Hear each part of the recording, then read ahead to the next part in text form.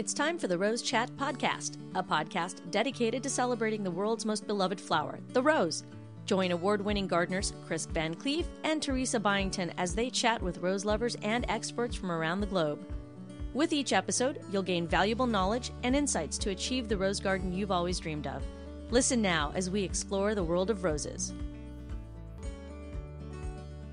Hey friends, today I'm joined by another of my favorite rose gardeners. Cindy Dale is here to tell us what she does in the spring to get her roses prepared for a summer of blooming in the deep south. Now, I don't know about you, but last summer when it got so very hot, I felt like I was living in the deep south, not the Midwest. So I'm going to be paying close attention to what Cindy has to say. Now, Cindy is not only a master rosarian in growing roses, but she and her husband have been knocking it out of the park at rose shows, winning some of the highest awards. So we'll be looking for some tips there too. Well, there's a lot we want to chat about, so let's get started. Hey, Cindy, welcome back to Rose Chat. Hey, thanks for having me. So glad to have you. And do you remember our last Rose Chat together was in 2020? Wow. Things were different then. And that podcast dealt with your favorite hybrid tea roses, both the old classics and some of the newer hybrid teas. Yep. It was it was really good. Friends, if you haven't listened to that chat or would like to listen to it again, just go back and find it on our homepage, rosechatpodcast.com. Hybrid Teas with Cindy Dale. Now, Cindy, we love to hear the backstory, so let's just start with how you became interested in roses. Okay, I'm always glad to share this. I've shared this about 1,000 times, and it's always kind of funny because we moved here to just south of Atlanta, Peachtree City, in 1993, and 2 summers later, I decided that I wanted something to grow along the split rail fence that we have in the backyard. And I went to the nursery and I was thinking about a vine, like a clematis or, something like that. And the salesman at the nursery pointed to this Don Juan rose, and he said, "Oh, you need to have this Don Juan here." And I said, "No, I don't." I said, I don't know anything about roses. I can't do this. I was just petrified, And he said, "Well, just get a couple of these books here, read up on it, and do what it says, and you'll be fine." And I did, and it just thrived. In fact, I still have it. It's now 20 feet wide and 12 feet tall, and covered most of the growing season with these beautiful, fragrant red blooms. And in fact, I even wrote an article for the American Rose Annual that was titled "My Love Affair with Don Juan." Because it really got me started. It did so well, and I just shudder to think what would have happened if it had not been so successful, But of course, then I got the bug, and I had to keep adding, and so it kind of went from there. Well, that did spark something. So tell us about all the sparks. How many are you growing now? 285. 285. That's all. My goodness. That's all. I've seen pictures of your garden. Oh my goodness. It's so beautiful. That Don Juan is so beautiful. I think the most I've ever had is 200. I have a lot less than that right now because I have a lot of other things too, but it is beautiful. And it just looks like a beautiful garden. You really can't tell that there's 285, but I'm going to believe you on that one. Well, they're on all 4 sides of the house. We have a half an acre, and they're on all 4 sides of the house. And I just love the way my husband, he built this wonderful trellis out of copper pipe that Don Juan is attached to, because it way outgrew that split rail fence a long time ago. And so now we have this beautiful copper pipe trellis above the fence that it is. I have it espaliered out to both sides, and like we know, climbers love to have their canes horizontal, and you get a lot more blooms that way. So it really seems to love its location. Oh, it does. And aren't we lucky to have these handy husbands who can build those things for us in our roses? For sure. I don't know what I'd do otherwise. Well, maybe you couldn't have 285, but your garden just looks so gorgeous. Now, tell us a little bit about the types of roses that are in that 285. Oh, all types. Not a lot of old garden roses. I haven't gotten so much into those, although I do have blush noisette and Paul Neyron. Those are my two favorites there. But otherwise, all other types. I think the hybrid teas are my favorite. Grandifloras, Floribundas, you can't beat them for the mass of blooms that they produce. Minis, mini floras, I just love those so much, and especially the Dave Bang striped ones now that he is hybridizing. Climbers, shrubs, just all of them. What are some of the climbers you're growing? Not too many on those because they take up so much room. So in addition to the Don Juan, I have Night Owl, and I have Sombrui and 4th of July. And that's all. Oh, those are pretty. Those are pretty. Mm-hmm. Now, when you think back to your last growing season, which I'm doing a lot of these days, what are some of your standouts? Well, Ring of Fire, the Chris Greenwood hybrid tea that came out a couple years ago is just fabulous. It's a good grower. It's that hot orange, and it seems like it's always in bloom. And I probably love it because it won the National Queen for me in Shreveport last year. That rose was stunning. I happened to be there for that one, and that was stunning, as were so many of your roses. Beautiful rose. It's just almost perfection. Yeah, it kind of glows, But purple is my favorite color, and I'm just in love with the Floribundas Plum Perfect and Celestial Night. And I've just added more of those to my garden last year. So that's music to my ears, because I'm getting ready to add Celestial Night. There's a couple of roses that I added last year, and I'm just giddy to see them come back for that second season. That's so much more outstanding.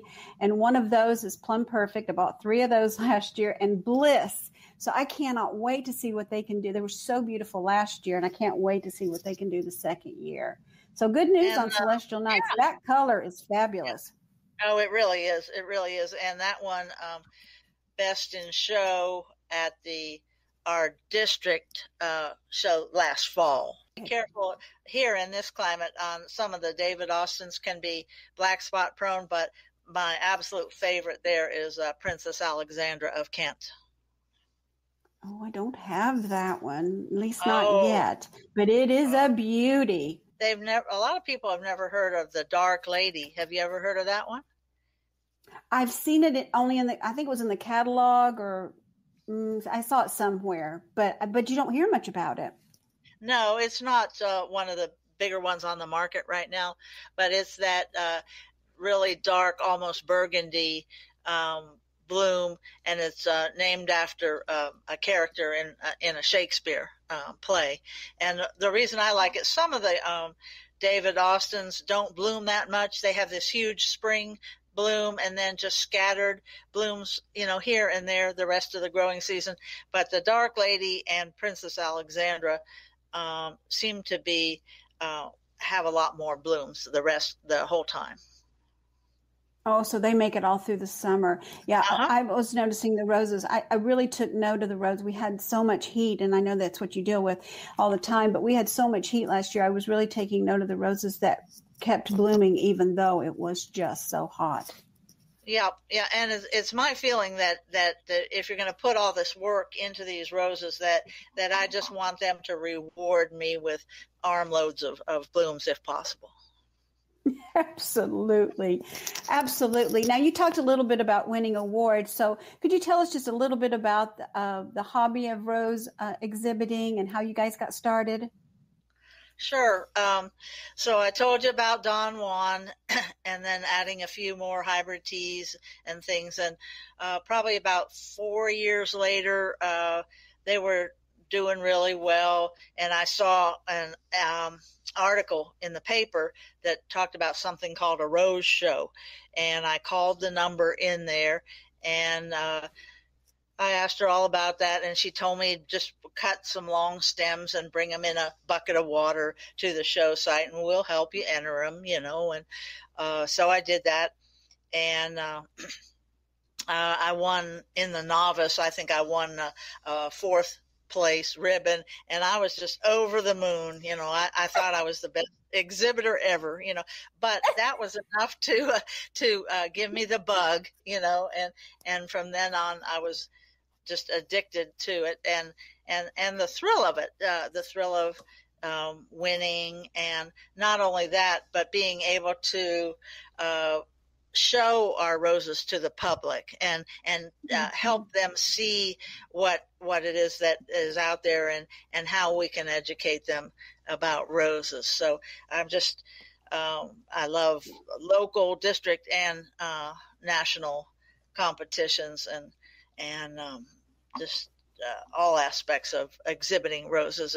It takes a little bit of extra work because the judges get really picky about things like black spot on leaves and insect damage and that type of thing. But to me, it's just worth the thrill of getting up early in the morning and turning up the air conditioning in the car and putting on my sweater and traveling with these buckets of fragrant roses to the show site. It's such a thrill. Oh my goodness. When you walk into the room, like in Shreveport last year, I mean, when you just see the, thousands of roses, that you're just overwhelmed. It is really beautiful what people can do. Now, did you have any mentors that helped you along the way, or did you just jump in with both feet? Oh no, of course. We all have mentors. On the local level, there was Walt and Linda Reed, Jack Haney, some of those. But then on the district level, it was more like Bob and Sandy Lundberg, and even Satish Prabhu.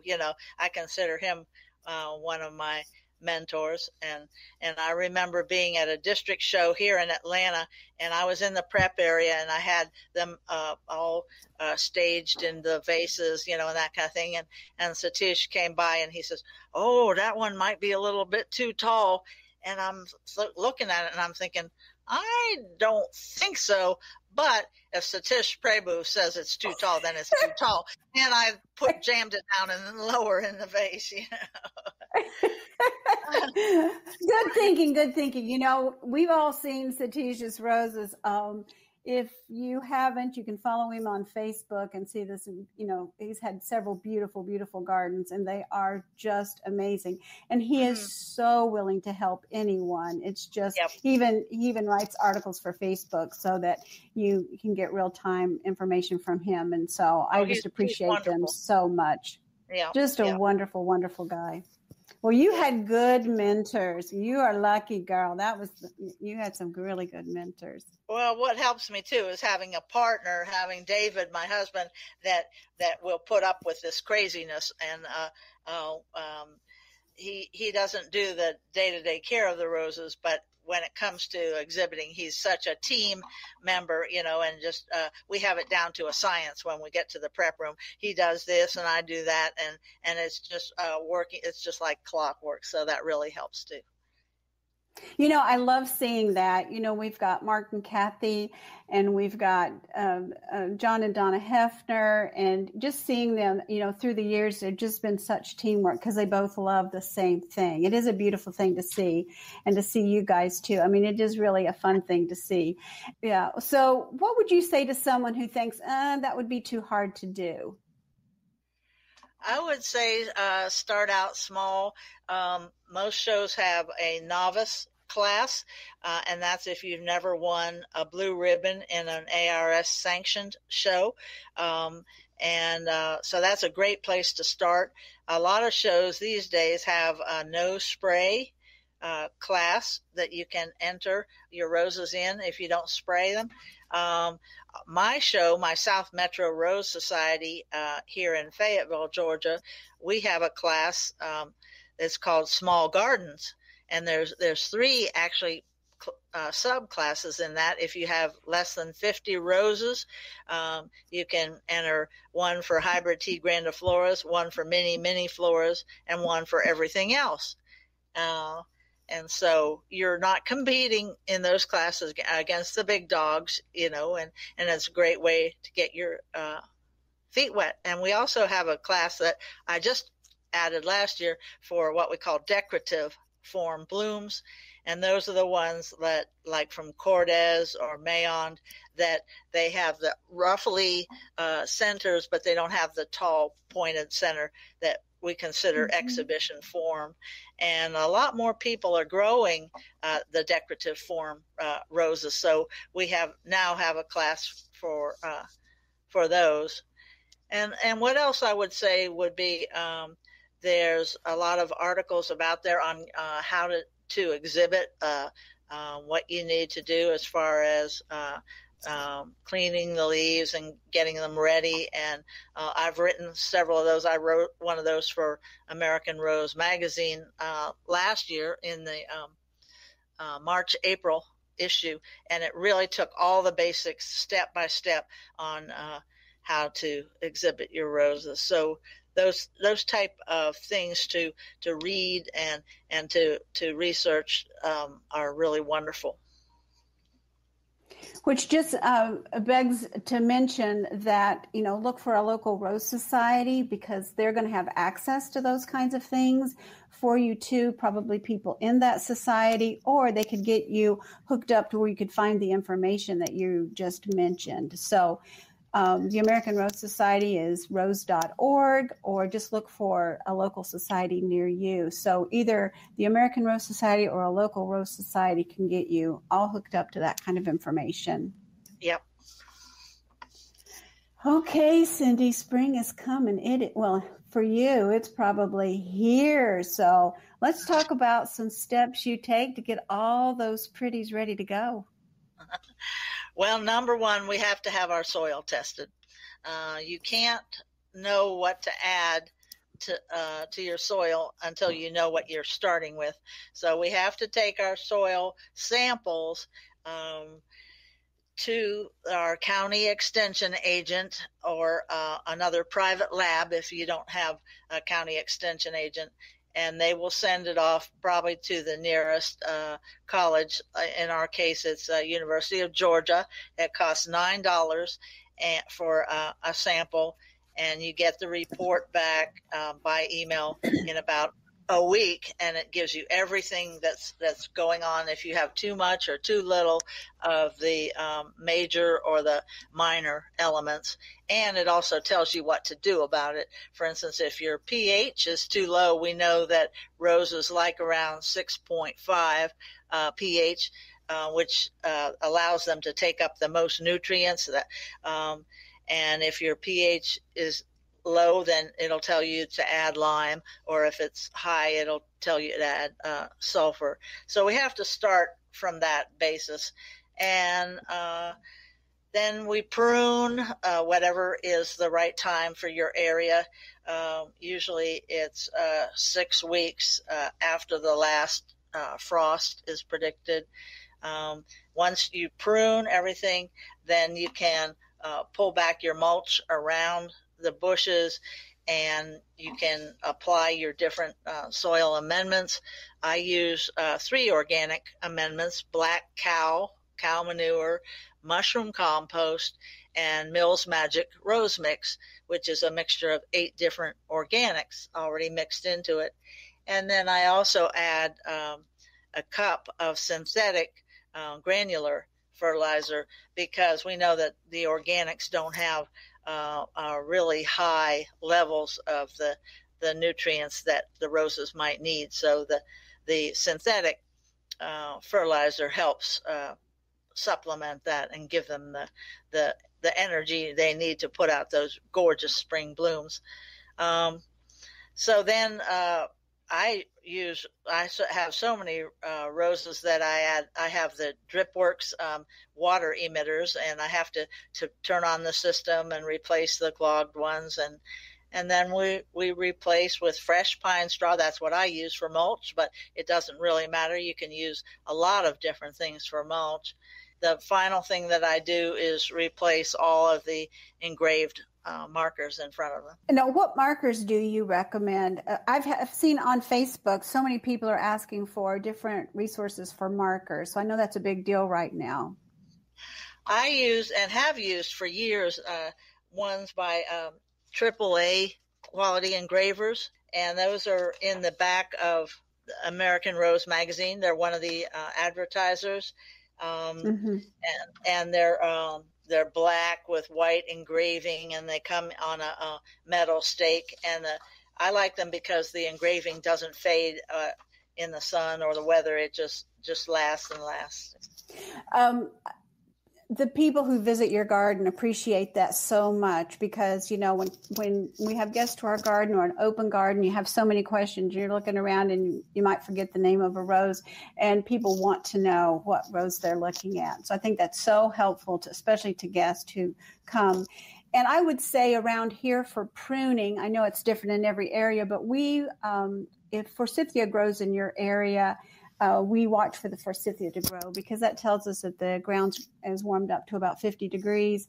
And so it doesn't always work, but that's what we look for, that's going on around us, you know, kind of following nature. And so that's when we prune. And I did forget to mention that after applying these organics and then the synthetic fertilizer that is lightly scratched in, you know, we don't just leave it there in a lump. We scratch it into to the soil a little bit, and then I add preen on the top of that as a weed pre-emergent. Yep, taking care of all of that, and I'm sure you probably then water after you get all that down, so it can get down and do its business. For sure. Get the water in there. Okay, so you're in the Deep South, and I know you deal with pests and diseases. So let's talk about diseases. I know black spot's probably the worst, and maybe some powdery mildew. At least that's what happens here if we get a Deep South summer. Yeah, black spot is our main scourge here, and some powdery mildew in the spring and the fall when you have your warm days and cool nights. We don't get the rust like they do on the West Coast, but we do get very bad black spot. I spray, especially exhibiting my roses, I spray.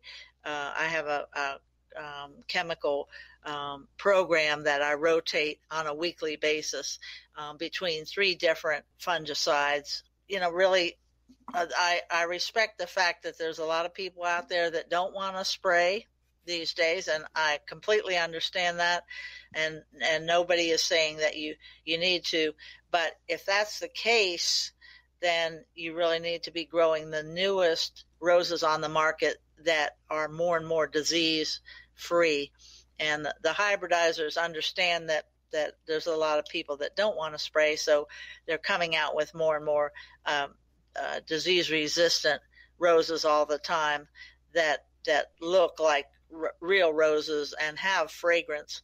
And 2 of those, my favorites in that category that I always feel about are Beverly and Savannah, and those are both by Cordes, and they're huge pink blossoms that have deep fragrance. And so whenever I give a rose program, I always have several slides showing the newest on the easy care or disease resistant roses if people don't want to spray.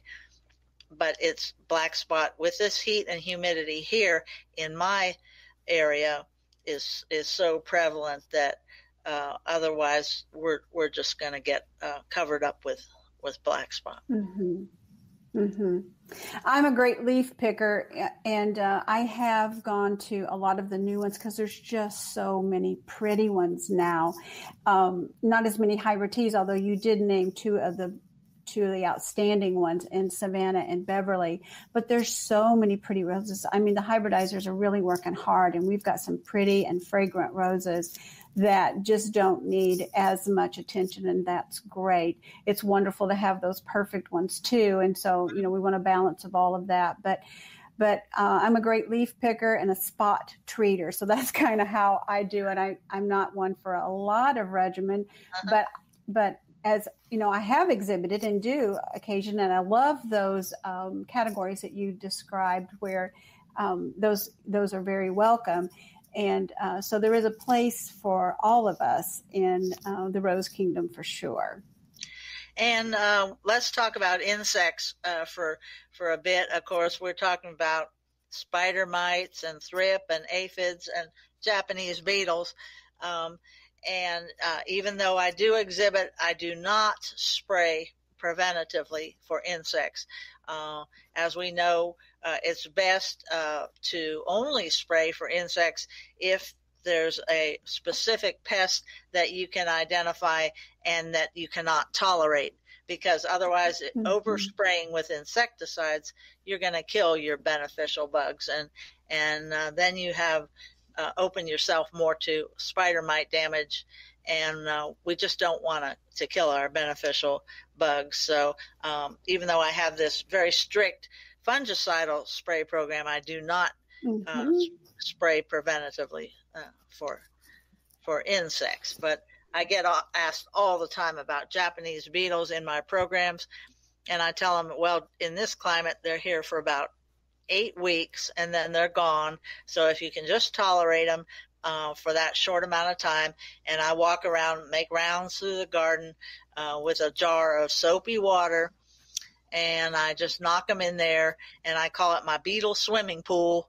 And I invite them in for a swim, and they never come out, And people and it makes a pretty little bucket because all the petals, fall in with them, and it all looks pretty. So you're sending them off in a beautiful bucket.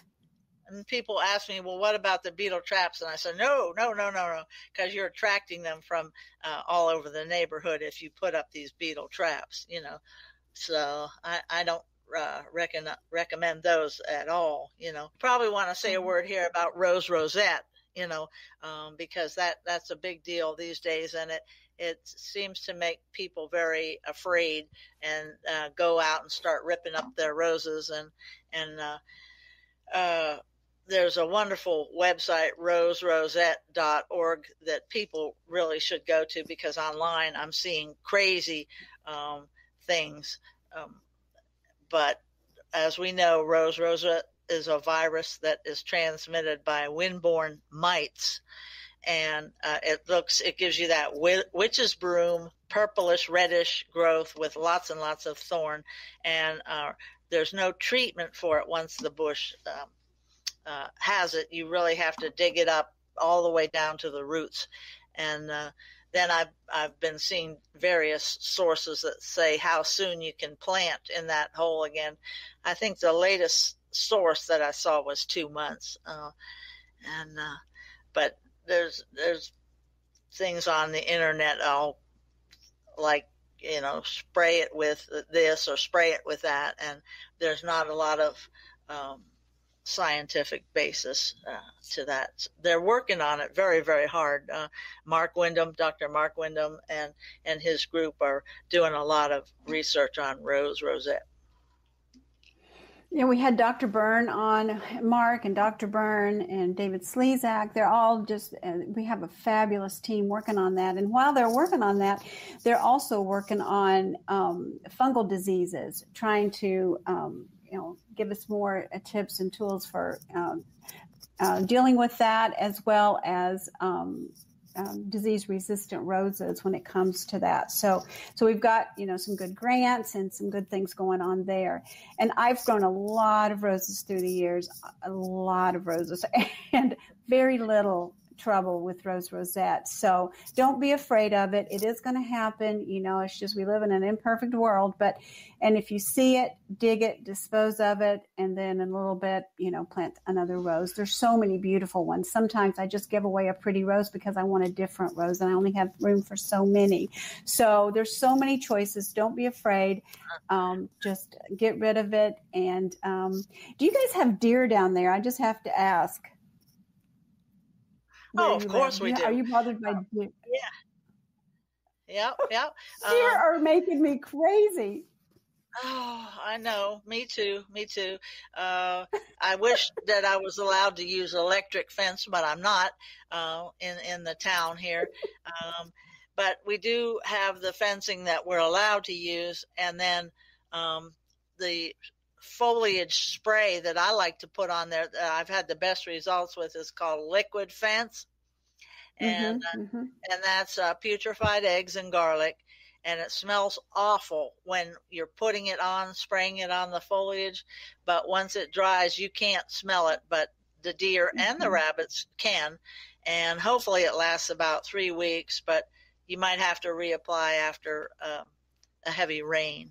So that's how I deal with deer. Well, that's good. We've used a couple of products too. We've just had so many that we just couldn't keep them all out. Last year was our worst year by far. This year it has been easier. I've put up some fencing and some kind of makeshift things around some of the roses that are out where they're just, very easy to get to. But boy, the deer, they just like the roses too. And the deer are beautiful, but I just want them to find something else to eat. Exactly. And some people talk about tying fishing line up at various heights, and that I guess some people have had good results with that. And there's all kinds of things out there on the market, sonic things, and then there's the the water sprays that come on. They're motion activated water sprays and all kinds of things. Oh my goodness. I mean, they get used to it. Last fall, it was really comical because I was asking Greg, have you seen this trellis or have you seen this? And I was just gathering up all of this stuff. And we had some, A-frame trellises, and we had some obelisk we weren't using. And I gathered them all up and started just placing them, at random, what it looked like random in the garden. And he said, what are you doing? And I go, I'm trying to at least aggravate the deer. So if they, at least they're going to bump into something.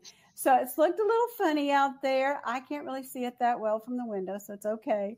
But it was funny. But there's still areas that they've munched, but it did aggravate them, I think, enough that we don't have quite the damage we've had before. Well, that's good. I know that they were here first and all that stuff, but they're natural predators are basically gone, and I read somewhere that without any type of control, that their herd doubles in size every 3 years. Oh, yeah. Yep. We see a lot of them around here.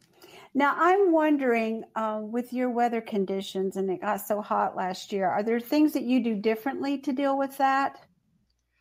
Not really, just lots and lots of watering. And of course that's, down by the roots. I try not to overhead water. Or if I did, it would just, I would make sure that the leaves dried off before sunset, because we know that the wet foliage harbors, the diseases. So a couple times during the summer, I might give them a nice refreshing shower with some watering of the foliage. But most of the time, it's my drip system down by the roots for the watering. I do spray, like we talked about, once a week. I plant them 3 to 4 feet apart for good air circulation. And I, like you talked about, early removal of any infected leaves. And I would caution people not to drop those infected leaves on the ground like I used to do when I was a beginner, So we want to put those infected leaves in the trash.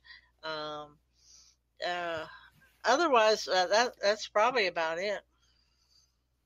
Well, that sounds good. One of the things about those leaves, I remember the day I learned that you don't leave them at all, because nothing about your winter, even though we were having horrible winters then, nothing about your winter is going to kill those little spores. They're going to be there to greet you next year. So sanitation is really important if you do have those fungal diseases, picking those leaves and disposing of them and let them be gone. Completely gone. Right. And then dormant spraying is good too, with Volk oil or lime sulfur to helps kill those overwintering insect eggs and spores. That is one thing that we're very consistent with. We do a dormant spray. We'll probably do that 2 times. And I think that has helped us so much just to get a handle on what was wintered over. And, if you have a mild winter, I think that does just kind of level the playing field for the new year, and who knows what that's going to bring. But I think that is one of the most valuable things we can do. And that's, they do in the orchards and all of that. And they talk about how important, it is to the crop of anything, is those dormant sprays really are important. And there's a lot of things out now. And I would say to people, don't forget to read the instructions, because your conditions better than anyone, and just read what they say, because it's not one size fits all at all. And there's so many products out now, some really good products out there. So just take a look. When you look at Lowe's, it's a little bit overwhelming. There's so many things there, but take a look and see what's best for you and your conditions, because it really isn't one size fits all. Absolutely. And when we're using any type of chemicals, we obviously want to read and follow the label directions with those. And we want to be wearing our protective equipment, such as nitrile gloves, mask, the rubber boots, maybe things like that will help us. Absolutely. Even things that are organic, it's not like you really want to breathe in those kinds of things either. So we want to be mindful of all of those things, even whether it's organic or inorganic. We want to protect ourselves from those kinds of things. Oh, you know what? Deadheaded all through the growing season. When the bloom becomes past its prime, you don't want to leave it on the bush, because then that signals the bush that its work is done. So I go down to the first 5-leaflet leaf. That is a leaf that has 5 little leaflets coming out of it, and I make my cut above that. Or if you want, you can go further down if you want to, but that seems to be where you get the fastest regrowth, if you will, deadhead, take off those dead blooms. Yeah. Absolutely. And she's talking primarily about hybrid teas and the minis and mini floras. If you have shrub roses or ground cover roses, or even some of the roses that new roses we see today, there's a lot of them and they look so beautiful. It's hard to just call them just a shrub. But a lot of those roses, some of them will say that they're self-cleaning, and that means you really don't have to prune those dead leaves off at all, because they're sterile and not going to make seeds, and they're going to keep blooming regardless. I still do, because I just want to keep them tidy, or maybe I want to just control their growth a bit or shape them up a little bit for the setting that I have them in. But I think always with all the roses, it's just a good practice to kind of keep the center cleared out, just because of that airflow, like Cindy talked about, because, bugs like to gather, where they have a cozy spot. So just thinning a bit is helpful, and just keeping the center out and things moving a little bit helps, I think, with any rose that you grow. But definitely, if you're trying to grow, the hybrid teas, definitely you want to do that sort of shaping. And I think looking for that outward facing bud, once you get into it and you're looking at your rose, you're thinking, oh, if I do this, it's going to grow out, leaving the middle open. Or if I do this, it's going to grow inside. So just little things like that as you're observing your rose, you kind of see, oh, I see how it's growing. And if things are all crossed up in the middle, well, that's, you can just kind of prune those out. And other things I think I look for, especially in the shrub roses, or anything that's just kind of dinky. We've got dead or damaged or, dying, but we also have dinky. I think it was Gay Hammond that first said the word dinky, because if it's a little bitty, if you've got a big, hybrid tea and it's a little bitty cane, it's probably not going to be able to produce the big bloom that you want. So kind of getting those out of the way makes way for the bigger and the better, I think. Exactly. And, it sounds like a lot to do, but when you're just looking at, your shrub, and you're not going to have, over 200 or even 120 like I do, you just look at it and you're the mom, you get to say, or the dad, you get to say how I want you to look, how I want to shape you, and I want to, get you all ready for your big season. So it's just fun to look at and take a little bit of care, and it's going to reward you, let me tell you. That's what I talk about when I talk about pruning. I said, we're going to control the bush. It's not going to control us. Absolutely. And then we get our reward, whether we show it and win an award like you've been doing so much of, or we get to share it with a friend, or just put it on our dining room table, or, on our table for dinner. It's just so much fun to be able to look out at your garden and see all those blooms, or bring them in and get up close and personal with them. It's perfect. Exactly. Yeah. Thanks so much for being with me today. This has been so fun. We haven't got to see each other for almost a year, and it just was great to catch up. And I feel like I've got a power boost on the rosy season to come. So thanks so much, Cindy. Oh, you're more than welcome. Thank you so much for inviting me. Well, it's been great. And friends, I hope you heard some things today that can help you in your garden as you get ready to have your growing season. Or maybe you heard something that makes you want to try showing off your roses at a rose show. So grab a friend, check out a rose show near you, check out the American Rose Society at Rose, it's just rose.org, or look for a local society near you. There will be so many people there to help you. So spring is coming. It's going to be wonderful. We can't wait for those blooms. But until next time, friends, happy gardening. You've been listening to the Rose Chat podcast with Chris VanCleave and Teresa Byington, expert rose gardeners who want to help you achieve the rose garden of your dreams. Don't miss an episode. Listen anytime on our website at rosechatpodcast.com, or listen on the go via the Rose Chat app on iTunes and Stitcher Radio. Share this podcast with your social networks and join us on Facebook, Twitter, and Instagram by using the hashtag RoseChat. Join us next time for another edition of the Rose Chat podcast. The Rose Chat podcast is a production of the Rose Chat Media Group, Birmingham, Alabama.